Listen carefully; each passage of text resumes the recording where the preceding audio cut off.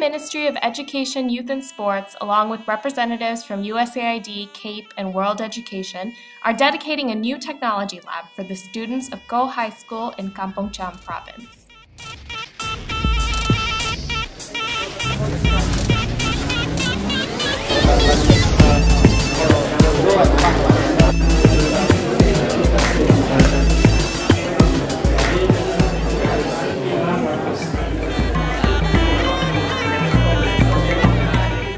But this lab isn't your typical computer lab.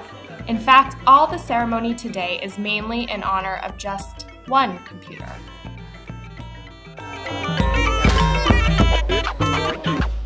This computer lab is a pilot developed by ESCUP to test out a new technology called thin client computing. In a thin client lab, instead of having 10 to 15 individual computers, you have 10 to 15 simple workstations that run off of just one central computer, or Central Processing Unit, CPU.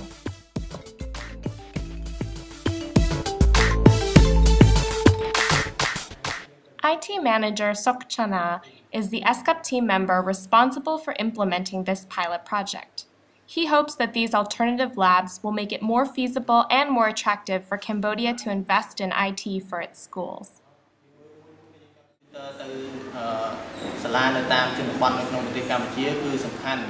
Computers are really important for students in rural areas so they can develop their knowledge of new subjects. Computers are not used very widely in Cambodia yet, so many students will never have the chance to practice outside of school.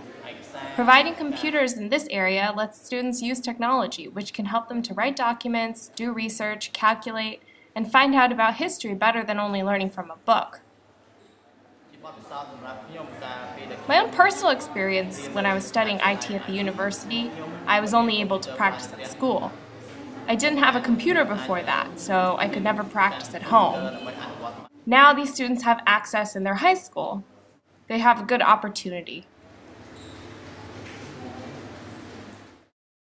Many schools in Cambodia still lack basic resources such as textbooks, teachers, and basic teaching supplies.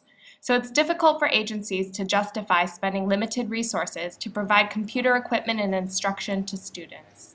However, knowledge of technology is essential for Cambodian students if they want to compete in today's professional workforce, and providing computers in schools can enhance traditional curriculum and keep students engaged.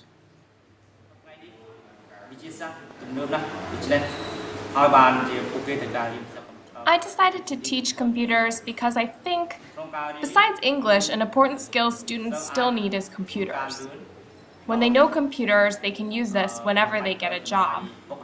Nowadays, technology changes really quickly and we're in a modern society, so students have to learn computers so they can work quickly and independently. Until now, programs in Cambodia have focused on providing traditional computer labs to schools, but these programs have encountered many problems. Before, we worked with schools to implement traditional computer labs with CPUs, but they just weren't sustainable.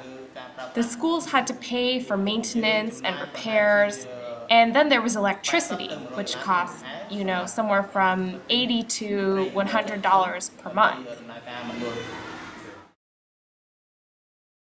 Thin client labs cost less than traditional computer labs. Each thin client workstation costs only $145, compared to $480 for a traditional CPU. The thin client lab also uses LCD monitors, which are initially more expensive, but use up to 65% less energy. In total, this new setup can save schools over 40% in equipment costs. Thin clients reduce energy consumption by 88%, which makes it possible to power the lab with solar energy. The initial investment in solar panels is $5,000, compared with $30,000 for a traditional lab.